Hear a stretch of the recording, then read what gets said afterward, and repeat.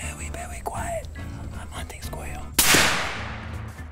All right guys, Dustin here, and today we're gonna be testing the ballistics of a 50 cal, 50 BMG against a squirrel. Now the squirrels aren't here yet, but they're everywhere here. So I figure why not? So what we're gonna do, we made this little picnic table so he just feels right at home.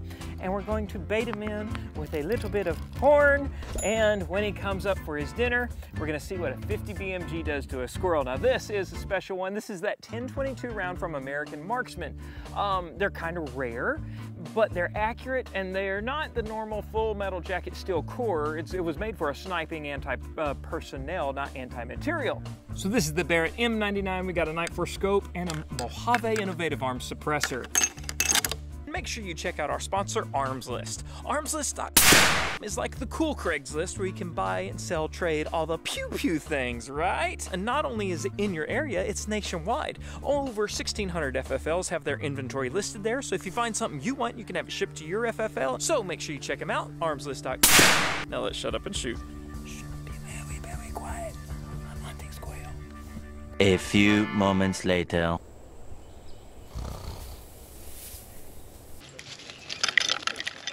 So since the squirrels do not want to work with us today, we have a backup plan. Clear Ballistics now has a squirrel. All day long I've been calling it a rabbit though. Look at that, look at that. So now we're gonna, I don't know why I'm whispering. That guy's not going anywhere. Here we're gonna go center mass.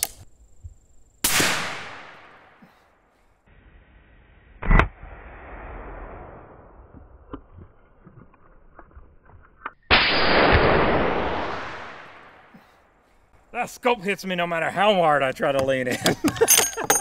So I'm pretty sure what we're gonna see is that it doesn't matter how big the round is. What matters is the makeup of the bullet. So this probably doesn't look any more impressive on this squirrel than a 22 would.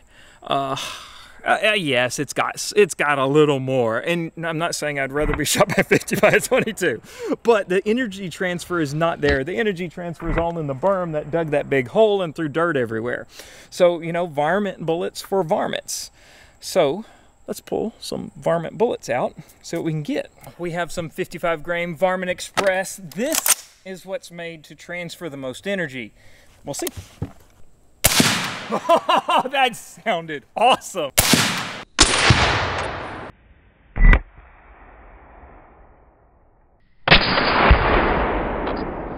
You can hear a definite thump.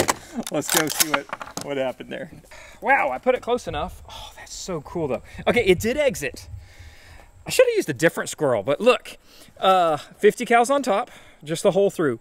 Then we just completely exploded. That round, you see little lead fragments everywhere. There's tiny little fragments going all through it. It looks like the main core went through. You can see the polymer tip inside. That definitely killed the squirrel more than that 50 cal did.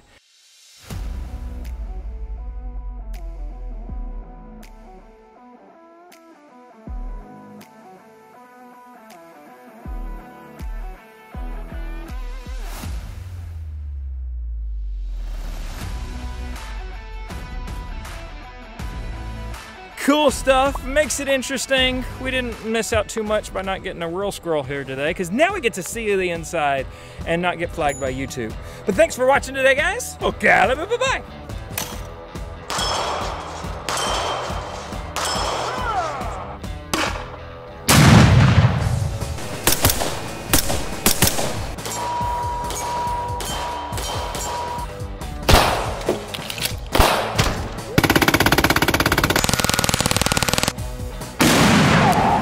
Did you see that? I came in like a wrecking ball.